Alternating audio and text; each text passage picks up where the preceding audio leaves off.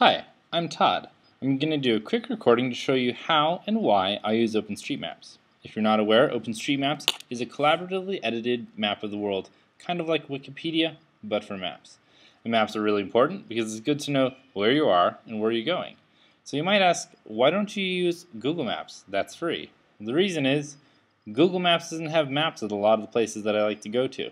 For instance, if we go look at Kabul, Afghanistan, we can see that is represented as two highways that come together. I know that's not true, and so if we go and look at OpenStreetMaps, the exact same view, we can see in fact that there's an entire city there with things like roads and an airport, lakes, parks, police stations, etc.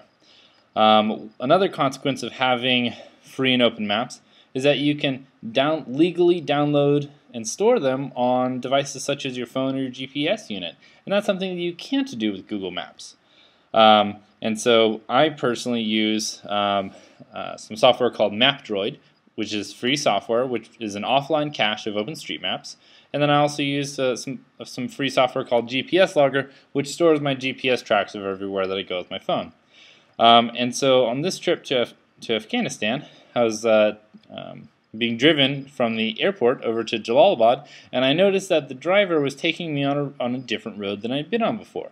And this is my 7th time through the Kabul airport, and so I pulled out my phone and checked, and I saw that the road that he was taking me on wasn't actually on the map.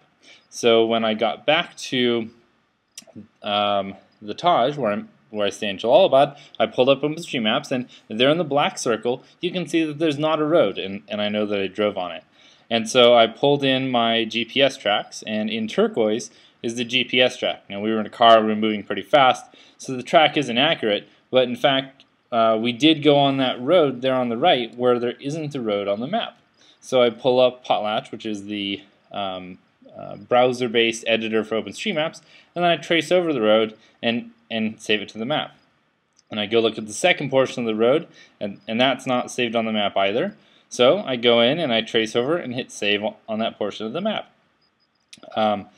Then I click save changes and add a quick note, and my description is fixing a road we used to take from the Kabul airport to Jalalabad. This is an alternate to the main route that we usually use. JD, a local Afghan, showed us the route. Now, why is this important? Usually, and every time that we've gone in the past, we've taken the main road, which goes right through the middle of the city, which is there in the black circle, which has horrible traffic and is a good place that you can get stuck. And so, using my phone and OpenStreetMaps, I was able to observe and document an alternate route that a local took us on. And so I can now communicate this to my colleagues. So I can say, FYI, here's an alternate route, and here it is on the map. My name is Todd Huffman. I suggest you go check out OpenStreetMaps.org. And if you want to use it on your phone, my favorite application for it on the Android is MapDroid with a Y. And my favorite application for it on the iPhone is Offmaps.